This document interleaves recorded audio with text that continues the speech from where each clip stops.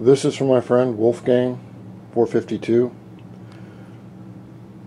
I believe he's from Italy, if I can tell by the accent, even though I'm not sure about that. Anyway, his videos on the Voynich, and for all of you that don't know what the Voynich is a manuscript that was found in Europe, and it's now in the Bernacchi Library in the United States, which is a manuscript that cannot be read or has not been deciphered yet. And many people have tried to do that. And I want to show Wolfgang the two books that I have on it. Mainly, this one is very good for the reference. The first one I bought here, and I'll show you the size, is this book is about 9 inches by 6 inches. Alright, now the original Voynich, as I understand, is about, and I don't know what the metric is, they don't have metric on here, no they don't, okay, is about 6 inches by 8 inches. And this book has a very few pictures of the codex in it, and mainly it talks about who could have written it. And it's an interesting book, but for someone that wants to just study the pictures, the photos at leisure and see what could be in them, this is very good. Because the only way to really study the Voynich without any books is to go to the Bernacchi Library and look at their images, which are very, very good. But if you just want to lay in bed and, you know, ponder things, a book form is very good. Now on this one that I just received, this book is about 11 inches by 8.5 inches, which is very good for, it's just like the women say, you know, bigger is better, right? Bitches. Anyway, this book here has all of the pages, and it's made by FQ Publishing or whatever.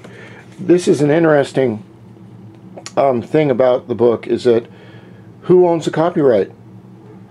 There is no real author that's been found. The copyright has not been transferred to a new owner because they don't know who the first owner is. The Bernacchi Library, it's either in Yale or Harvard or something, owns the book. Do they own the copyright? I don't know. But all the pictures are, you can see by my hand, are very large. And let's get that out of there. And I can go through here and look at all the weird symbols and the naked maidens. I guess maybe this was kind of like a Playboy in the 1400s, I don't know. And everything is in color, but it's a very good reference book. And it, you know, for just someone that wants to look at actually the pictures and the words.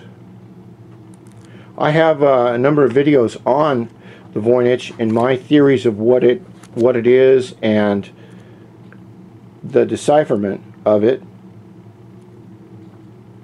But like everything else, a person who does decipher all of it will become very famous.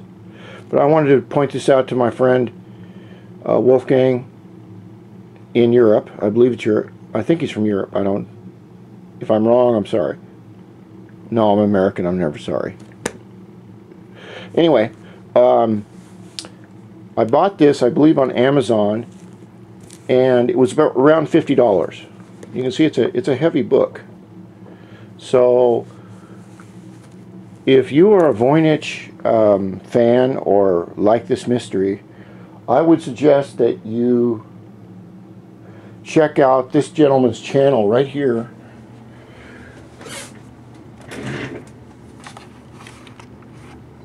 see if I can get a better picture here. This is Wolfgang 452, who I've just met, and he has some brilliant work on the Voynich, and he gives a very good narration, much better than I can do. Let's see, this is Voynich Revelations by Guiseppe Bianchi. Okay. Anyway, I'm going to post this, and thank you, sir, for your great thoughts on the Voynich. Much respect from America.